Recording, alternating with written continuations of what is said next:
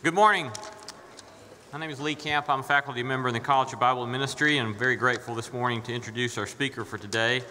My students who have had me anytime over the last 5 years probably get tired of hearing me share with them my favorite quote from the early church fathers, Irenaeus in the 2nd century, who said, "The glory of God is a human being fully alive." And one of the reasons I'm grateful to get to call Shane Caliborne a friend is he's one of those people that's fully alive. And I love watching him simply do the things he does and write the things he writes and say the things he says and travel to the places to which he travels. Shane's a Tennessean, grew up in East Tennessee, and he's become well known in the last number of decades as a Christian activist and an author.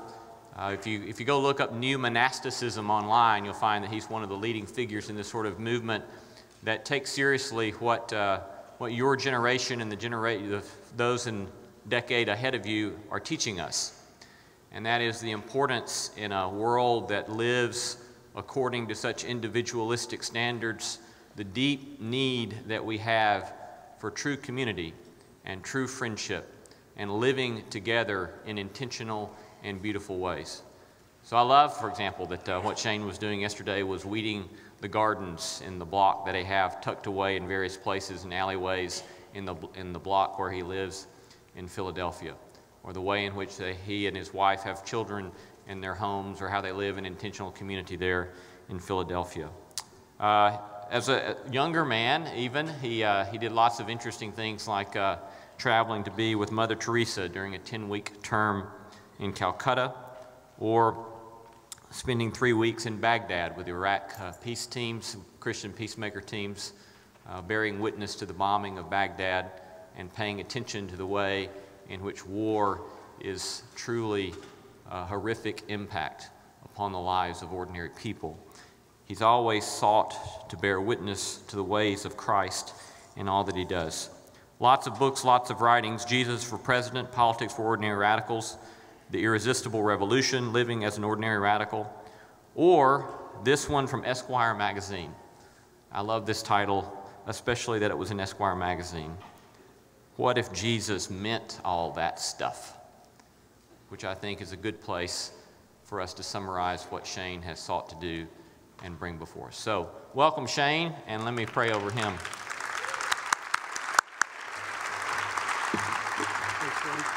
Gracious God, we give thanks for the gifts of this day and for your mercies, which are new to us every morning. We're grateful that you have called us into your kingdom, and we pray that you would help us, O God, bear witness to your peacemaking and to your justice and your kindness and compassion in the world. We're thankful that this brother has come to be with us today. We pray your blessings upon him, not just in the next 20 minutes or so, but in the continued years of much work of sowing and watering the seeds of your kingdom. And bless all those with whom he labors and loves in Philadelphia. May your kingdom come in all of its fullness. Your will be done on earth, even as it is in heaven. In the name of Christ we pray. Amen. Amen. Well, it's great to be back at Lipscomb. I've been here a few times and love it every time. And these chapels are a little tricky because you get 20 minutes, but we're going to do a lunch forum for anybody that wants to talk longer. I hope you'll come. First, though, I grew up in Tennessee, so I wanted to tell you a story I heard growing up about a homeless guy that came to worship on Sunday morning. And he came to sort of the fancy church, you know, and he was wearing all of his street clothes, had his bags with him, and he sat down up front. And sadly, everybody sort of looked at him like he didn't quite belong. And the pastor came up and said, "Sir, I don't know if you've been here before, but this is the house of God. And I want you to do something. I want you to ask God what you should wear when you come to church." And so the homeless guy left that week, and the week passed, and the next Sunday he came back, same as he had before, wearing all his street clothes, had his bags with him, and sat up front, and the pastor kind of preemptively came up before the service and said, "Sir, I recognize you. You were here last week, and I asked you to do something. Did you do it?" And the man said, "Yeah, Pastor, I asked God what I should wear." And Jesus said he didn't know because he's never been to your church. I kind of like that one, a little sassy, you know, but I think we know a lot of times we're good at making people feel excluded. Sometimes the very people that were magnetized to Jesus haven't always felt the love in the church. And so this morning, I get to share a little bit about God's heart for tearing down walls and building subversive friendships and bringing in the very people who the world has kind of excluded. And that's kind of where our story started in Philly. I mean, we started hanging out with folks on the street. And I'll be honest, from East Tennessee to North Philly is quite a leap. And I hadn't really met many homeless folks growing up, and I can remember I'll tell you, one of the first times I went downtown to spend time with folks living on the street, I was so nervous that I was going to get mugged, that I hid all of my credit cards and my cash in my dorm room, and we went down to hang out with folks on the street. And while we were downtown, somebody broke into my dorm room and stole all my credit cards and went to TJ Maxx. I know because we caught them on tape. But you know that, like, and I thought all these folks that I was nervous around, I had no reason to be, and these folks that I had somehow become convinced were above reproach, you know, and would never do anything like that. It was so much different. And the last 20 years of my life have kind of proved that lesson over and over. But I became very troubled by how our city in Philadelphia, the city of love, like we had begun to make it very difficult for people living on the streets. Philadelphia, like many cities, Nashville is one of them, began to systemically pass laws that made it difficult for folks on the street. Laws that made it illegal to sleep in public places, illegal to eat in public parks. One of the laws in Philly was a feeding ordinance that made it illegal to share food in any public parks in downtown Philly. And I don't know, something about that just didn't quite feel right, you know. And so we started praying together, and then we started having some public picnics together in the parks. And we had shirts on that said, if Jesus had done the fish and loaves thing in Philly, he would have gone to jail. I'm glad like 3 of you got that joke. You need to read your Bible more, Lipscomb. But anyway, like we had our shirts, you know, we went, we started public picnics, and we eventually got arrested and things like that. My mom was not happy, but we fought through the court. And what was amazing was we had these public hearings, right, where we were able to explain why we were feeding people when our city had made it illegal. And it was amazing because you had all these different folks, deeply committed Christians, some who were Pentecostals, some who were Catholic, you know, all different stripes of Christianity. This one woman stood up and she said, 15 years ago, God told me to start making casseroles and taking them to take them down to the homeless on the boulevard and feed them every week. So I've been doing it every week for 15 years. And if the mayor wants to stop it, then the mayor better talk to God, because God started it all. And then after that woman, there was this wonderful Catholic theologian that stood up and actually articulated so powerfully that when we feed the homeless, we don't believe that we're just feeding some pitiful person on the street. We believe that it is a sacrament. And when we feed the homeless, we are feeding Jesus. It was amazing. And it actually ended up, he argued that to say that we cannot feed the homeless is to say that we cannot feed Christ. And when we come before God and God says, when I was hungry, did you give me something to eat? We're not going to say, sorry, God, our mayor wouldn't allow it. You know, and so it went all the way to a federal court that actually ruled that it is a violation of our religious freedom to say that you cannot feed someone who's hungry on the streets. Come on, right? It's beautiful. So I think it's been amazing to watch the church kind of rise up and be the church, to say to this world that those who have been excluded are at the very center of the banquet of God. The last are first, the first are last. We had one congregation who began to welcome homeless folks, a lot like you all had done. I got to hang out with Macy and some of the other students, how you did the room in the inn here at Lipscomb, and There's a network of congregations in Philly that started welcoming the homeless. Beautiful testament of God's hospitality and generous love. But some city officials came in and they started to say, well, you know, you're not really outfitted to be a shelter. You don't have all the proper permits and documentation. And they said, we're going to shut this thing down. And these guys are Pentecostals. You don't mess with the Pentecostals, you know. And they said, we're going to pray about this. They came back and they met with the city officials like a week later. And they said, listen, we've heard what you said, that we can't run a shelter, so we're not going to run a shelter. We're going to be the church, though. So we'll call it a revival. And we're going to have a revival every night. About 8 o'clock, our doors are going to fling open, and we're going to invite everybody in, and Lord willing, that revival is going to go all night long. And they started having this revival. It was amazing. You know, the news was trying to cover this and having difficulty with the nuances in the story. You know, I remember on the news they said, yes, we've just talked to the pastor. He said they're no longer running a shelter. They're having a revival. Back to you, Bob. You know, and they're trying to cover this story, and it was so beautiful to see the church be the church. We went one night, my buddy and I, to the revival, right?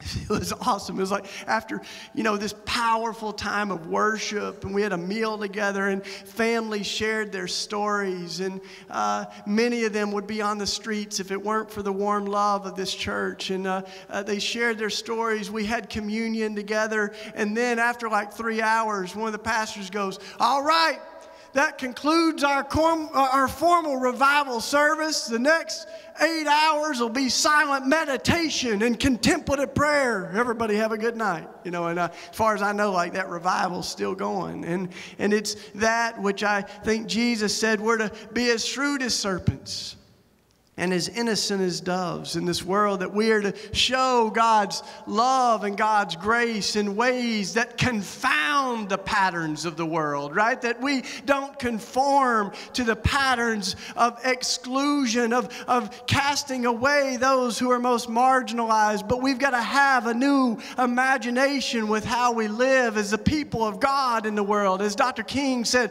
we're not to be the chaplain of the state, but the conscience of the state. That we're actually to teach this world God's radical love. And in this world, I think one of the things that is endangered right now is love and grace and hospitality. And we think of the fruits of the Spirit, goodness, gentleness, kindness, these beautiful things that God is like. And yet we can see what happens when fear begins to trump love. That we begin to see what happens when fear kind of begins to rule our political imagination. There's not much room for love, right? But we know that Scripture says that love, perfect love, casteth out fear. So we can live fearless lives, and that's why I'm so encouraged by Christians kind of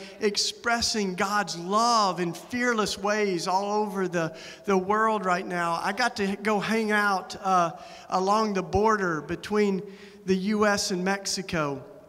And there's a group of Christians there that are deeply troubled about the immigration crisis. And they have begun to see that, they're not going to wait on politicians in D.C. to tell us how to treat immigrants. They said, we started reading our Bible, and we saw that it says very clearly that when we see the foreigner or stranger, we're to welcome them as if they were our own flesh and blood, because we were once foreigners in the land, and God welcomed us. And so they started this sanctuary movement of Christians committed to hospitality along the border. And they have lawyers that can help people that with their documentation if they need help with that. But what was amazing was they said, we wanted to bear witness of God's love. As Jesus said, when you welcome the stranger, you welcome me. When you don't welcome the stranger, you don't welcome me. And so they organized these worship services along the wall, which is pretty awesome because they had folks that were living in Mexico that walked to the wall, and they were met by Christians on the U.S. side that met them on the other side. And then they sang each other hymns over the wall. And they said, we began to worship Jesus together over the wall. And they said, and one week we got really excited and we decided to serve each other communion by throwing the bread up over that wall. And you look at that and you say, that's the defiant love of Jesus that says our love doesn't stop at borders. Our love is not bound by biology or nationality. Our love is boundless because we are born again in the name of Jesus. To say that if someone is suffering on the other side of a wall, it's as heartbreaking as if it were our own child, our own mother or father. And so as we look at these issues around the world of immigration and of refugees in crisis, every single one of these is an opportunity to bear witness of God's radical love. To say we're going to welcome the stranger, and we know when we do it, we are welcoming Jesus. It's an amazing time to be alive, and almost everywhere we go, we see hostilities that are out there. And I've had a chance to travel all over the Middle East, from Iraq to Jordan to both sides of Israel and Palestine. And you know, there's that wall there between Israel and Palestine that's said to be the most sophisticated wall ever built in history. But as you go along it, there's these images that I think some of them will pop up on the screen here. You can see images that kind of invite you to see the people on the other side. And I had some friends that took me along the wall, and you see these images that refuse to let the wall have the last word, that say we're going to see those who are on the other side.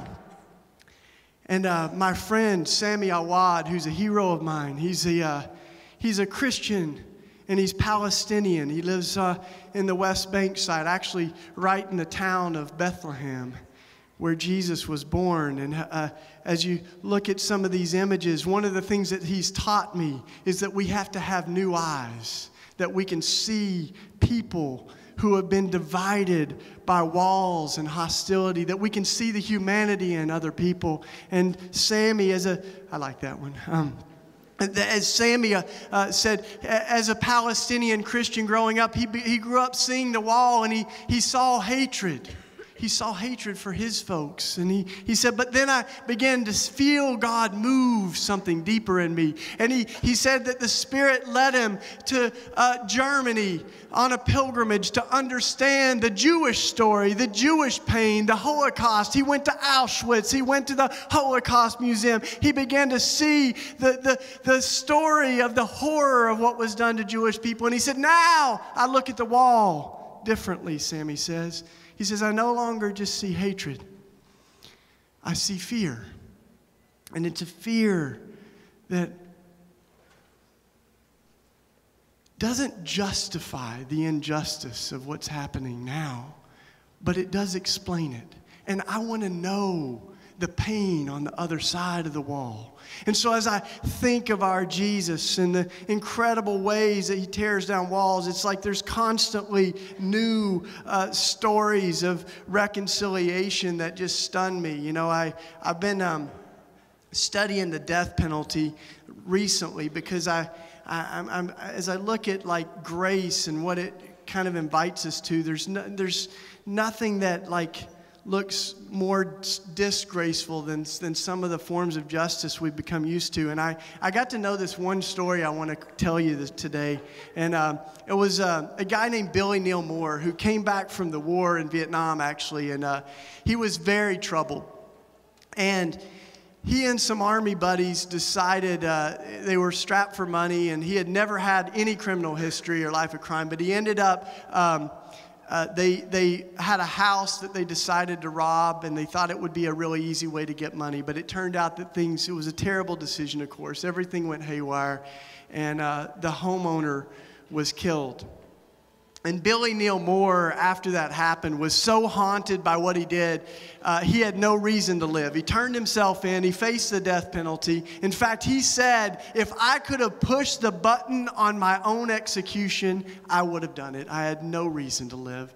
And he tried to kill himself in prison. But then there was an interruption. Check this out. The victim's family were Christians, right? And they reached out to Billy Neal Moore and they said, listen, we hate what you did to us. You took someone we love from us, and we will grieve that for the rest of our life. Nothing will bring him back. And they said, but we believe in Jesus. We believe in second chances. We believe in grace. We believe that mercy triumphs over judgment. And they said, we're going to try to stop your execution. And we want you to know that Jesus loves you. In fact, Billy Neal Moore became a Christian through all of this, right? And the victim's family became the biggest advocates for his life. And they said, he's a different man now. He's a new creation. And they argued against his execution. Just hours before he was to be executed, his execution was stopped. And he ended up being, in a very rare move, released from prison. And today, Billy Neal Moore is a pastor. And he's my friend.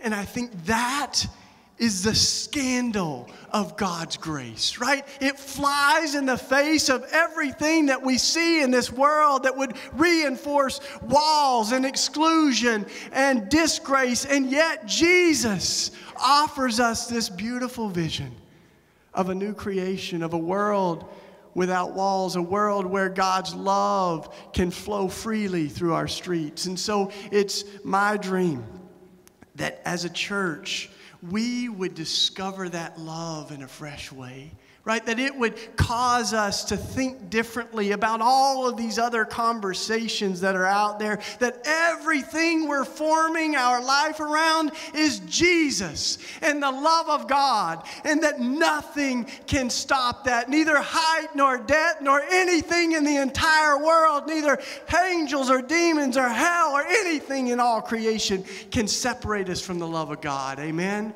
Amen. So let me pray for us. Well, that 20 minutes went fast, God, but thanks for the dreams that you're continuing to stir in us. And I pray that you would make us agents of reconciliation in this world. That as you said, blessed are the merciful, blessed are the peacemakers, blessed are the meek, that we would be people who are living differently because of what you're doing in us and in this world. Make us people who don't conform to the patterns of this world, the patterns of racial segregation, the patterns of inequity and exclusion, but make us people who confound the patterns of this world through your love. Make us people who have faith to believe in second chances, to believe that life is more powerful than death, that love can wear hatred down. Make us people who live with a defiant hope in your resurrection, O Jesus. For this world we know is starved for grace. So let us listen to the whisper of how much you love us. And may the whisper of your love transform us so that we become light in this dark world. In Christ's name, amen. Amen.